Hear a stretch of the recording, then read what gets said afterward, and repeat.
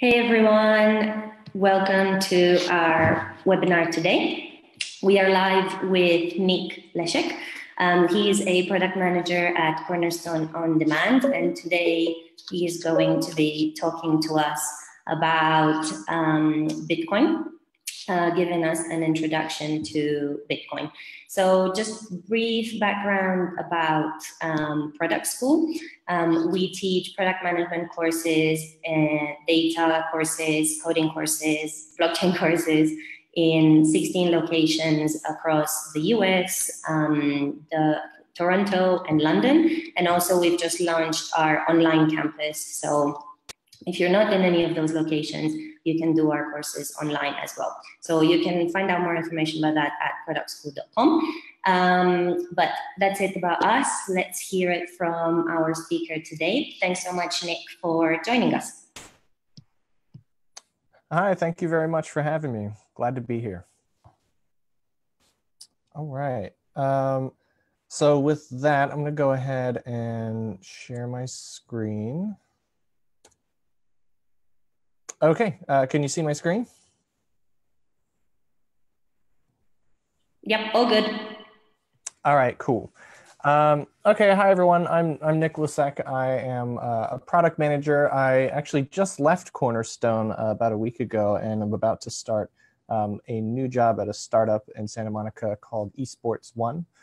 So just a heads up. But and I just wanted to touch a little bit on what was said about product school. I've actually taught a substitute class there a few times. So I've had a chance to look at the curriculum, and as a working product manager, I think the school has done a really good job of capturing what it means to be a product manager. The curriculum is really well thought out and really does have a lot of real world application. And at Cornerstone, we've hired two students from product school because we know the experience and what is taught there is just so valuable. So just wanted to call that out. Definitely worth checking out if you're interested in product management. But with that, let's talk about Bitcoin and blockchain. So who am I and why should you listen to me about any of this stuff? Well, I first got into Bitcoin and blockchain and all that stuff in 2014, so about 4 years ago. I was living with an IT guy who's way, way smarter than I am. And he explained it to me and I didn't really get it. But it was cheap at the time, and I was like, okay, I'll get a little bit and see what happens. And then last year things kind of blew up. And I started to put more attention onto it because I was already a little bit invested into it, and decided, I think I should learn this stuff. And I did a lot of research, read papers, watched videos, and on a lot of different aspects of Bitcoin. And I kind of realized that there wasn't a whole lot of good material out there for just someone who has no familiarity with the stuff at all. Because when you read about this stuff and you try to learn about it, it can be pretty overwhelming. There's all these like technical terms and all this jargon that it just, like, for me, it went over my head, and it took me about a solid year to really figure out what's going on here.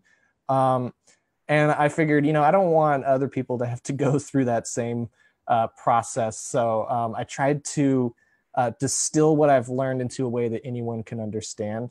And that's what we're going to be talking about today. So Bitcoin and blockchain, you've probably heard about these things, especially last year when the price went crazy. It's since, gone down a significant amount since then. It's not the first time in Bitcoin's history, but what it's done is, now a lot of people have heard of this stuff, and you may be interested. I'm guessing you are if you're watching this. So it's something, I think is worth talking about. So what I want to do here is introduce you to Bitcoin and blockchain, what all this stuff means, so that you can make some informed decisions and make your own opinions about what you think of this technology. If you decide to invest or buy some or not, or you just want to learn about this stuff, that's fine. At the end of the day, you do what you think is best. But what I'm going to do today is is just present how this stuff works at a basic level so you can form your own opinion. So with that, let's jump right into this. So I like to start with an example of a hot dog stand, because when we talk about Bitcoin, we're talking about money. So if you are at a hot dog stand and you give someone $1 and they give you a hot dog, a lot actually just happens there.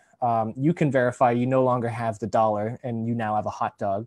And they can verify that they no longer have the hot dog and they now have the $1. You transacted directly with each other and there was no middleman or anything like that. You just gave them the $1 and you went on your way. However, if you separate people by 1,000 miles, then things get a little more tricky if you try to do a transaction. So the way that we do transactions over long distances today is over the internet, which for the early part of the internet's history, sending and buying things on the internet was actually pretty dangerous. And it still is to a certain degree, but there's a lot more security in place now. But it was dangerous because the internet wasn't really built like at the base protocol level. It wasn't built for sending transactions. So there's actually some problems with the internet that have we found ways to fix, and we'll talk about in a little bit. But those main problems are twofold. Number one is anonymity. If you are on the internet, it's possible to be completely anonymous. That's all well and good if you're just trying to find information and if you're going on Wikipedia or whatever. But if you're trying to send someone money or make a transaction, you have to know who you're dealing with. That's a huge problem if you have no idea who it is, or if the money's going to the right place and they don't know who you are. That's a huge, huge problem. Number two is something called double spending. So this is just the idea that when you send an email, for example, and you attach a picture, you're not sending the actual original picture. You're sending a copy of that picture to someone else, and now they have a copy of it.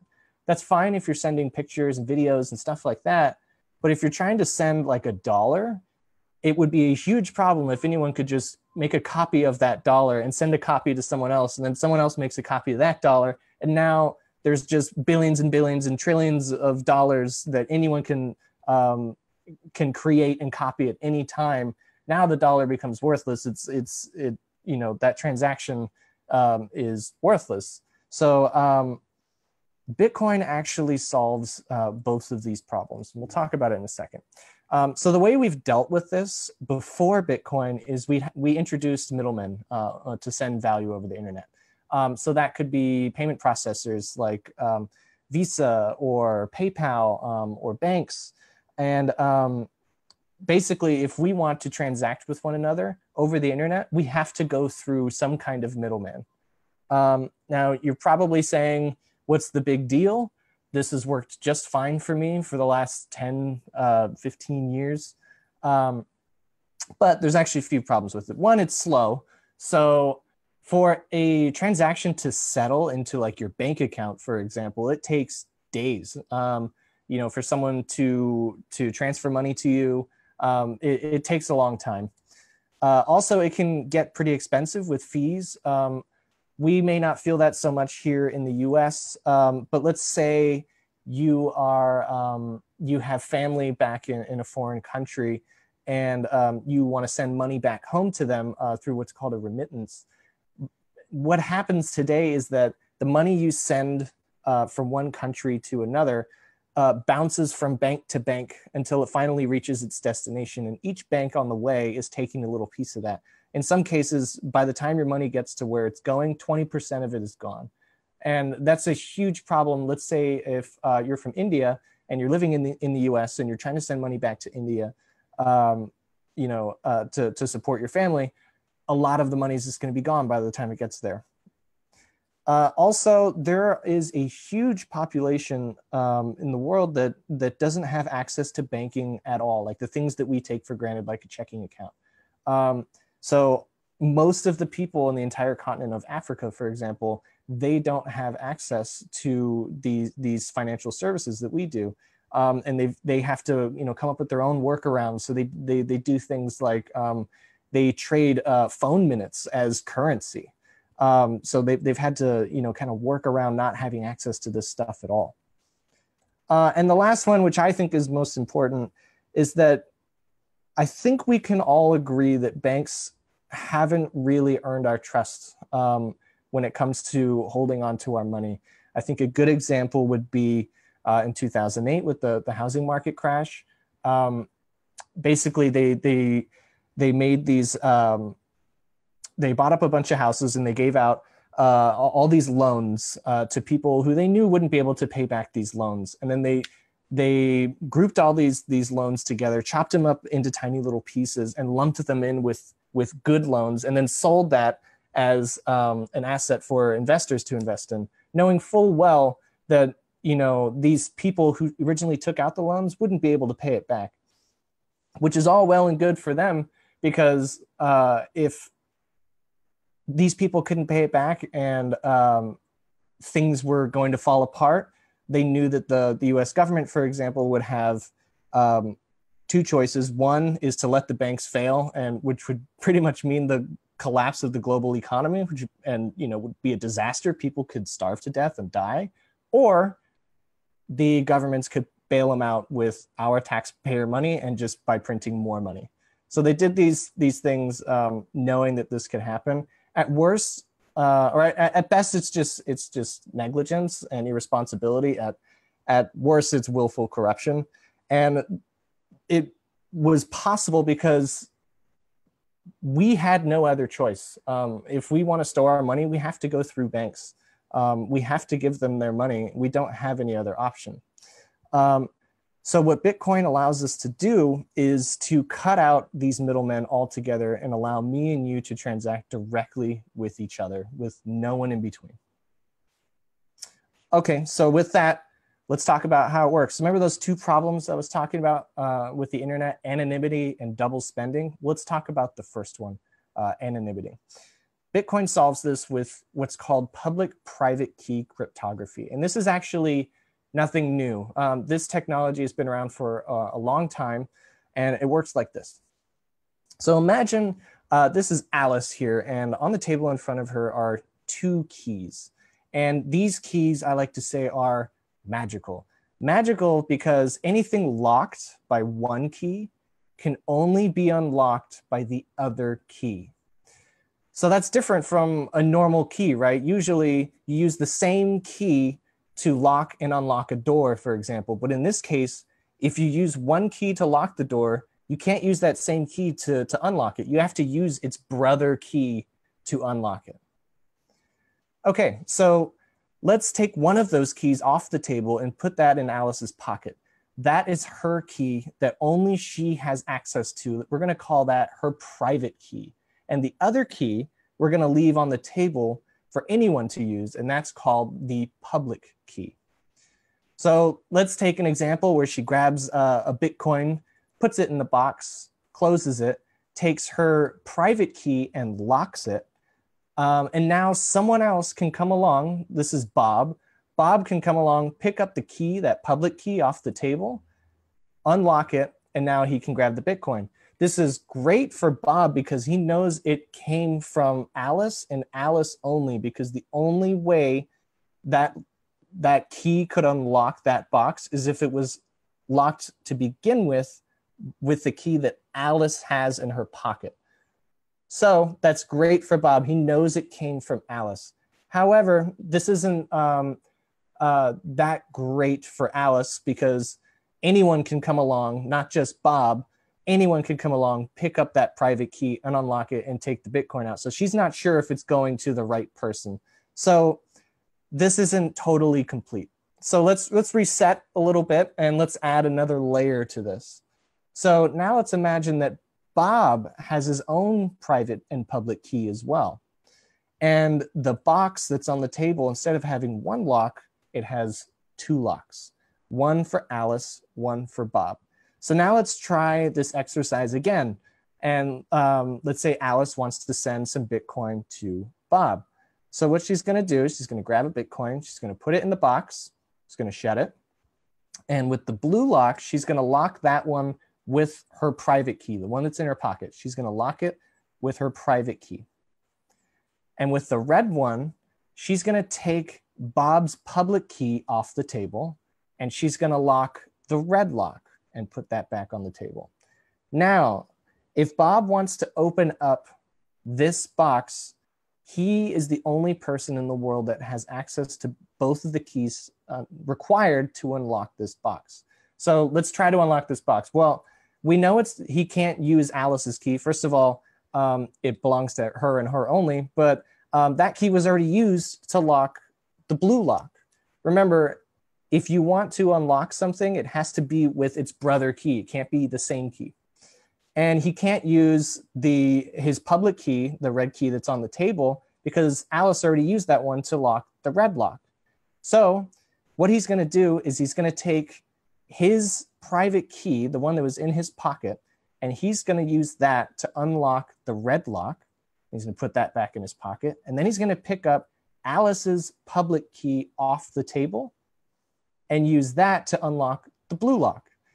Now, he's the only person in the world that has access to both of the keys to unlock this box.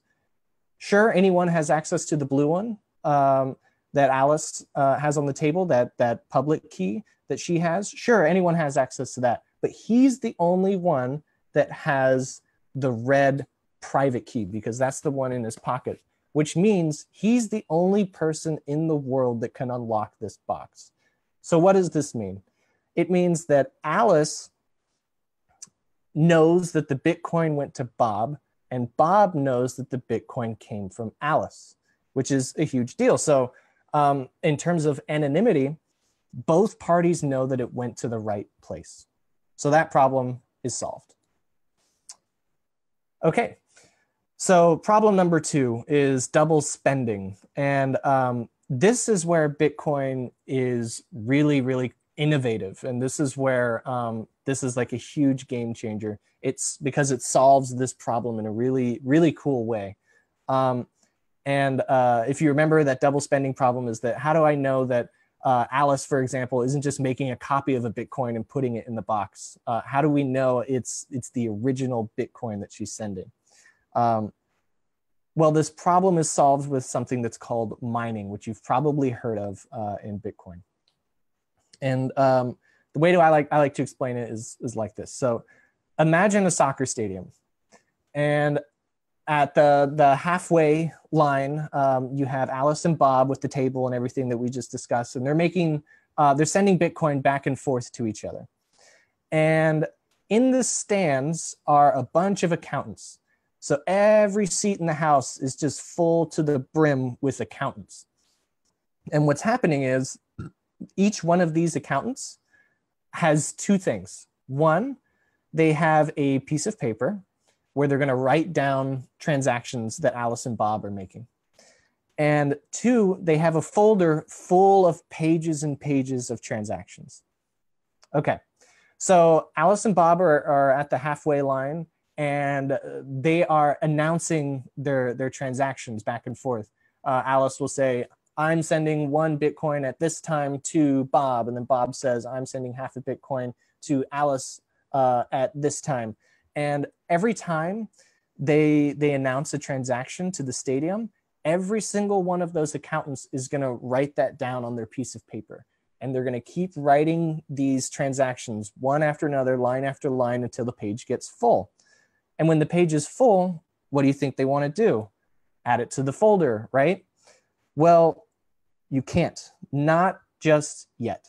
What Bitcoin says, if you want to add a page of transactions to your folder of transactions, you have to solve a difficult math problem first, and you have to stamp that answer to the math problem on the page of transactions if you want to add it to that folder. So this transaction, so it basically, as soon as, these accountants are filling out their page of transactions, and then at the same time, their page gets full because they're all writing down the same transactions.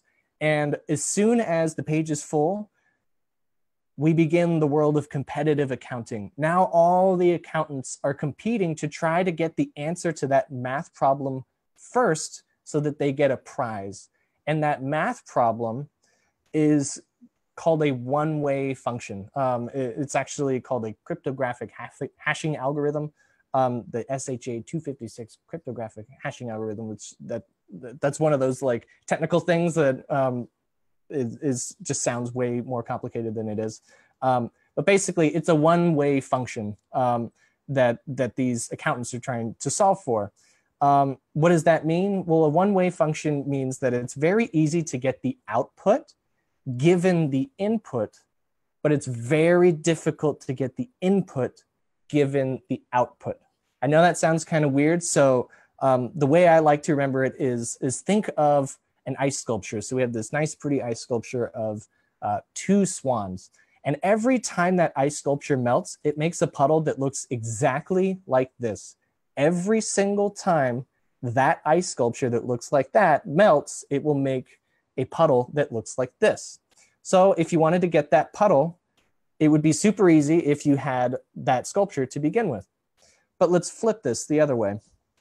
What if we had a different puddle and I ask you, well, what was the sculpture that made this puddle? Well, the only way to get that answer is to guess. And you just have to try lots of different things. Well, let's try a sculpture of a dog or a lion or a skateboard or whatever. And you would just keep trying these out until finally you would get one that makes the puddle that looks like this. It's like trying to find a needle in a haystack. And that's what these accountants are doing. But the input and output are obviously, it's not an actual ice sculpture and puddles, it's different. So the input is made up of four things. First is a timestamp of when that page was created. 2 is the page of transactions, you know, all the transactions they were writing down. That's another one of the inputs. 3 is actually the answer to the previous page. Remember how if you want to add a page of transactions to the folder, you have to stamp it with an answer? Well, one of the inputs in the math problem that they're dealing with is the answer to the previous page, which is important when we talk about why it's called a blockchain. And then the last one is just a random guess. It's a number called a nonce. Fancy word, it just means a random guess. And those are the inputs. It gets scrambled through that math algorithm. It's called a hashing algorithm. And the rules of Bitcoin, for example, say that, okay, whatever comes out needs to start with 3 zeros, for example. So on the left, that timestamp, the page of transactions, and the answer to the previous math problem, those are all going to be constant. But that question mark, they're going to be plugging in random numbers to try to get 3 zeros on the other side. So the accountants are all trying different numbers. One of them tries the number 52 and it outputs 217. Well, that's not 3 zeros, so that's not going to work. They try this huge number. It gets scrambled and the output is 3R0. That's 1 0, but it's not enough. So that's not going to work. And then one of them just tries the number 3. It goes through the algorithm and it spits out 3 zeros. Awesome, that works. So remember, all of those accountants are trying this, and they're trying out these random numbers to try to get the right output. And one of them gets it. He says, hey, everyone, the answer's 3. I plugged it in and it worked for me. You guys should all try this as well. And they all plug it in, and sure enough, it works. And as long as the majority of the accountants agree that that is the right answer, then it can be added to the folder. So the majority of the accountants go, yep, that's the right answer. They all stamp their page with the answer, which is 3, and now they can add it to the folder of pages. Oh, by the way, remember that guy who got the right answer? His reward is actually newly created Bitcoin. It just poof appears. And that's why we're calling this mining, because this is actually how new Bitcoin is created.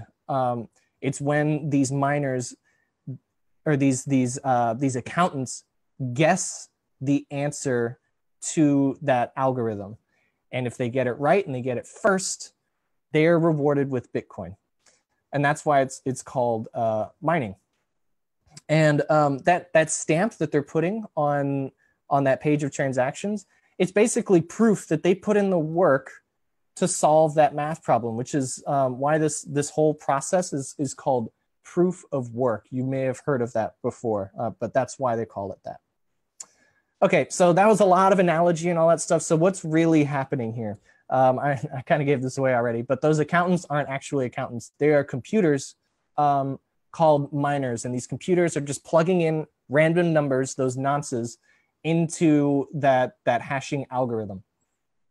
And by the way, if you want to add your own mining computer to the network, you don't need permission to do so. All you got to do is download the Bitcoin protocol, which is just a fancy word for the Bitcoin rules. All you got to do is download it to a mining computer and plug it in. And now you will start solving those problems in the hope that you'll get some Bitcoin out of it. By the way, these mining computers, they take a lot of computing power, which costs, electricity. So it's like real resources, real electricity are being converted into Bitcoin, which to me is why it has value. But that's available to or open to interpretation. And those pages aren't actually pages; they are blocks, which you've probably heard when you've heard the word blockchain. Each block holds 1 megabyte worth of transactions. So it's just being filled with all these transactions until it reaches 1 megabyte. Then the block is full, and that's when that competitive accounting starts, and all the miners start trying to guess the answer to the math problem to add it to the folder. And that folder, by the way, is actually called the blockchain. Well, why blockchain? Well, we talked about this briefly, but if we look back at our input-output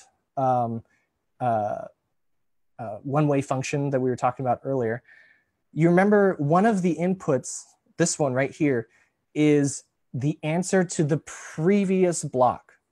So if you tried to change something in the previous block, you would have to redo the work on the previous block, which means you'll get a different answer for the one that we're currently looking at. It's 27 now, but since that changed, now it changed the output on the one we're looking at now. So now we have to redo the work on this one. And the chain goes on all the way down the line. So you would have to redo all the work for every block in the chain. And that's why it's called a blockchain, because if you make one change anywhere in the chain, everything after that, you have to redo all the work for it. Starts a chain reaction. So yeah, in this case, you would have to re-guess that number to get 3 zeros. So that's blockchain. And there's not an actual physical stadium. Those miners are connected to the Bitcoin network over the internet, those mining computers.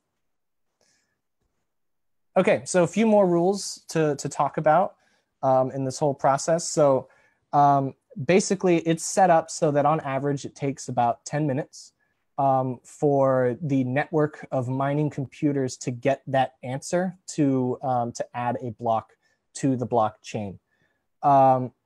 And the difficulty of solving that math problem, so the second point here, actually scales in relation to how much computing power is in the network. So as more mining computers join the network, the difficulty of getting that math problem right goes up, such that the rate of new blocks being added to the blockchain remains constant at 10 minutes. So if there's only, say, 3 mining computers in the network, it would be pretty easy to get the math problem, but it will still take 10 minutes. And then as more mining computers are added to that mining network, the difficulty is going to increase for everyone, such that the chances across the entire network of someone getting it right will still happen about every 10 minutes. So it's just proportional, like the scale, or the mining difficulty is proportional to the amount of computing power in the network, such that every 10 minutes, there's a new block being added to the blockchain. The total number of Bitcoins. So remember that reward I was talking about every time a miner gets the right answer, they're rewarded with Bitcoins. Well, it halves every 4 years. So when Bitcoin was brand new, every time someone got it right, you were awarded 50 Bitcoin. And then 4 years later, it was 25. Now we're at 12 and a half. And then I think in a few years, it's going to go down to 7 point something. But if we know that the total number, or if we know that the number of Bitcoins that are being awarded, we know that, you know, new Bitcoins are being minted every 10 minutes.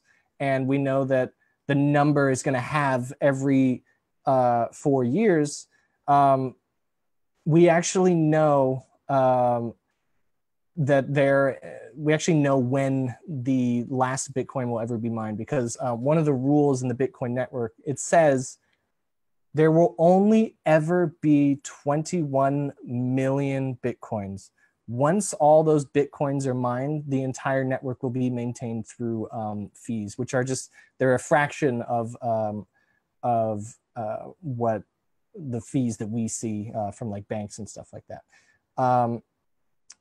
So basically, if we know the total number of Bitcoins, and we know how often they're being created, and we know it's cut in half every 4 years, we can actually predict exactly when the last Bitcoin will ever be mined. And it's in the year like 2140. And like I said, once that last Bitcoin is mined, basically the network the miners will still be incentivized to do the proof of work through fees. Okay, so let's try to break this whole system. So let's say one of these accountants, one of these miners is evil, and they want to manipulate the system to like give themselves more Bitcoin or fake a transaction or something like that. Let's say, remember that blockchain? This is what it would look like. It's just a series of pages or blocks with answers on them. So let's say he picks this one and tries to change one of the transactions in here to favor himself. Well, what's going to happen is it's actually going to fork off and basically start a new chain from then on that he is saying this chain is true. But everyone else in the network they have their own copy of the blockchain, and they can go, no, that's not what I have. I don't think that's true. Well, at the end of the day, you have to pick a single source of truth, and it's what the majority agree on. And it's always the longest chain. So in this case, the guy tried to change something in the past, and his chain isn't as long as everything. So that's not going to be agreed upon as the right chain. His chain will become worthless. So, okay, well, let's not change one in the past. The smart thing to do would be to try to change the latest block, right? Well, remember how you have to convince over half of the miners, or the majority, which is over half, you have to convince the majority of the miners that your chain is correct. And the only way to do that is to own more than 50% of the total computing power in the entire network. That is very, very difficult to do. And if you wanted to pull that off, like if you wanted to buy all the hardware you would need to own more than half of the Bitcoin network and keep it running, it would cost you about $1 billion. No one has been able to do it yet. Bitcoin's almost been around for a decade, and it's the biggest pot of gold for any hacker out there. If you can hack Bitcoin, and you could become an immediate billionaire. No one has been able to do it because the only way to do it is to own more than half the network. And it's just so cost prohibitive. And as more people add computers to the total computing power of the network, this cost just goes up. Also, let's say you did have $1 billion and you did own more than 50% of the network. Well, you have two choices. One, you try to defraud the network, which as soon as that happens, Bitcoin becomes worthless. If no one trusts what it is anymore, it immediately becomes worthless. So if you own more than half and you try to defraud the network, basically you invested $1 billion and then like $100,000 a day just in like electricity costs, and you just flushed all that down the toilet. Or you could just participate in the network. You could just secure the network like everyone's been doing the whole time, and everything keeps going smoothly because you'll just be getting more and more Bitcoin, which just increases your wealth. You just get more and more wealthy. So like I said, it is possible. It's called a 51% attack. Sure, it's absolutely possible, but it hasn't happened yet. And the odds of it happening only go down over time as more people join the network. And anyone in the world is allowed to join the network. So what's the result here? Well, for the first time in history, we have a secure, distributed, and public ledger of transactions. There's 100% transparency with Bitcoin. You can see every single transaction because all those miners have a copy of the blockchain. And it allows us to quickly and cheaply send value directly to each other anywhere in the world. So no middleman. Instead of days, it takes minutes. Yeah, that's what you get out of this whole system. So that's a brief introduction to Bitcoin. I hope that made some sense, or at least got your mind turning so you can look more into this stuff, because I think it's something that we should definitely at least be aware of, but also try to learn about. So with that, I'll take some questions. Thanks so much, Nick. Great presentation. And yeah, time for some questions. So we have from Kylie asking, what is a great way for someone to start to actually play in this field, software or brand, and what's a great way to start playing in the field in a safe-ish way? Safe-ish, yeah. Yeah, so this world can be a bit overwhelming, right? There's this whole space, the blockchain, cryptocurrency, Bitcoin space. Like, how do you get involved? Because remember how I said you can transact directly to each other, that without a bank? That's because everyone is their own bank. And with that comes a certain level of responsibility that you should learn about. But there are easy ways to get into this if you so choose. And by the way, I always have to make the disclaimer, none of this is financial advice. Only put in what you're willing to lose. That's what I did, at least. Like I put in, I considered flushing this stuff down the toilet, because think of it like at the end of the day, this is an experiment and it could fail. Experiments fail all the time. The internet was an experiment, but I think we can all agree that that made a huge impact. So if you want to get into this space, the easiest way I recommend is to, there's an app called Coinbase. It's the most popular, most secure, American-based, it's called an exchange, where basically you sign up for an account, you put in your banking information, and you can trade US dollars for cryptocurrencies like Bitcoin. They also have Bitcoin Cash, which is, remember those like chains, those offshoots I was talking about? Bitcoin Cash is one of those. They also have another one, Litecoin and Ethereum. But basically, the easiest way to get into this is to just trade dollars for Bitcoin. So you sign up for an exchange. So download the Coinbase app. There's lots of different exchanges out there. Some are more secure than others. Coinbase I like because it's super easy. Like the interface is really easy. And they're also working really closely with like the US government to make sure that it's really safe, or, you know, as safe as can be. And yeah, I just think that's the easiest way to get into it. Although something to keep in mind when it comes to exchanges, remember that public-private key thing I was talking about? Well, if you really want to own your own Bitcoin, it means you need to own your own private key. And when you buy through an exchange, they have the private keys, not you. So what you essentially own is a promise that they'll give you the Bitcoin if you ask for it, but you don't actually own it. So if the exchange gets hacked, which Coinbase offers, I think like $1 million in insurance. So it's fine. But if they get hacked, or let's say the exchange collapses, just they don't run the business very well, you're kind of out in the cold. Yeah. So there are ways to secure it on your own. I recommend looking into something called a hardware wallet. If you Google that, just Google Bitcoin hardware wallet. That's where you could start the journey of like securing this stuff yourself. So that's the easiest way to get into it. I mean, there's other things like you can make and sell products for Bitcoin, and people will just give you Bitcoin for the product that you're making. That's another way to do it. Another way, this is probably the hardest way, is to join the Bitcoin network as a miner. You need to have some IT knowledge to be able to set that up. But significant knowledge. Yeah. So those are the three ways. The easiest one, I would say, just download the Coinbase app, sign up, and you can just buy some. Cool.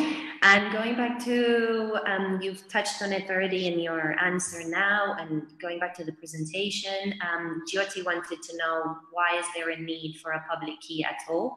Can't people just have, private keys only? So the public key is basically your way of saying to the world that this is, anyone who uses this key means it came from me.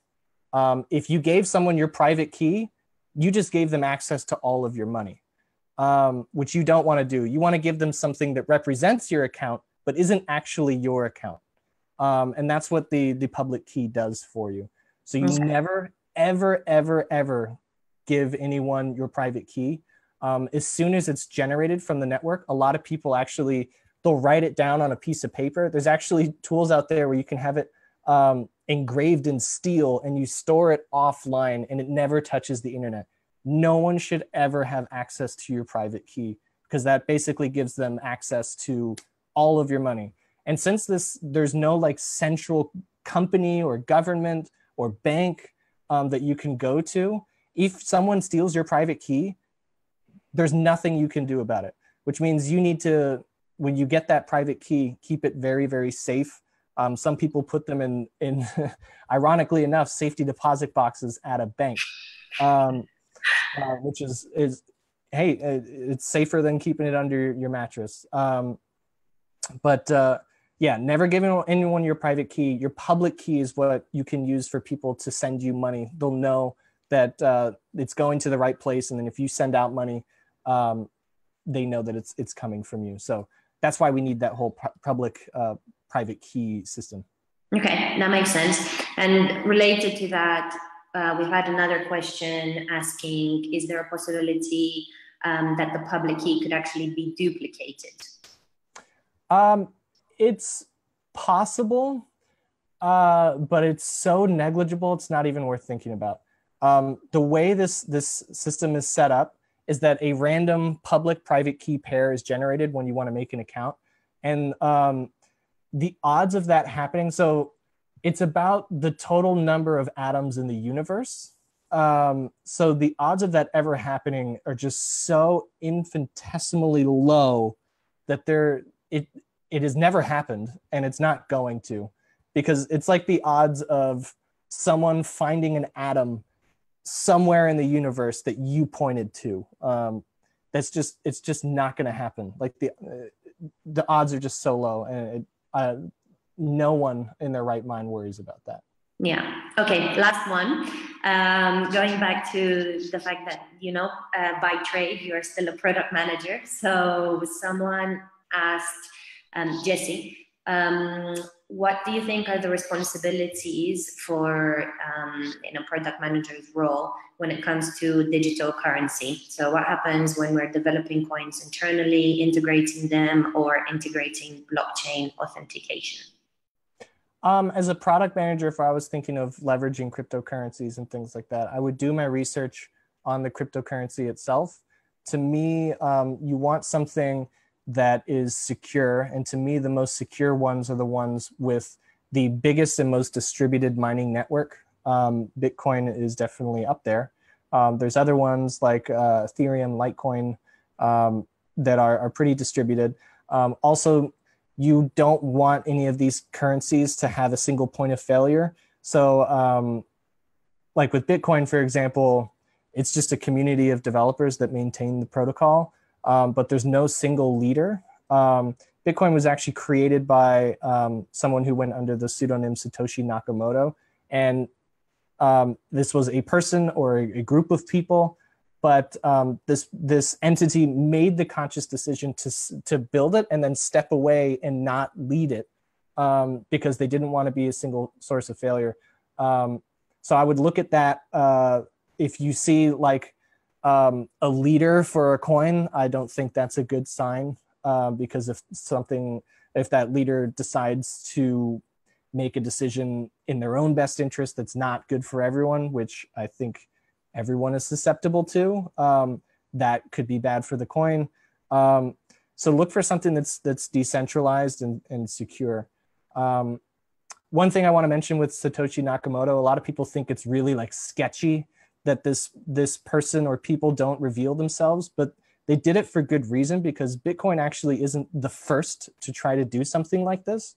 There was actually a company, I can't remember what it's called, like eGold or eCash or something like that, that actually tried to do this. But since they were a centralized company with clear leadership, the US government saw them and goes, no, you're not going to do that. We have control over the money supply. We're not going to allow you to introduce this. And they just shut them down. So this was intentionally done so that it could spread and not have to rely on a government, or it can't be shut down by a government or a company or a bank. Cool. Okay. Well, thanks so much for your time. Nathan, by the way, says that you are the most lucidly clear teacher he has ever known, which is nice to hear. Thank you. I appreciate that. Thanks a lot for your time. We really hope to have you back. This is already your second webinar, if I'm not mistaken. So we'll be great to have you back for a third and a fourth and so on. So yeah, thanks a lot everyone else for watching as well. This video will be available on our YouTube channel, so you can rewatch it. And of course, it stays on Facebook too. And yeah, hope to see you again next week, Thursday, same time. And yeah, that's it. Have a great day, everyone. Bye. Thanks, everyone. Take care.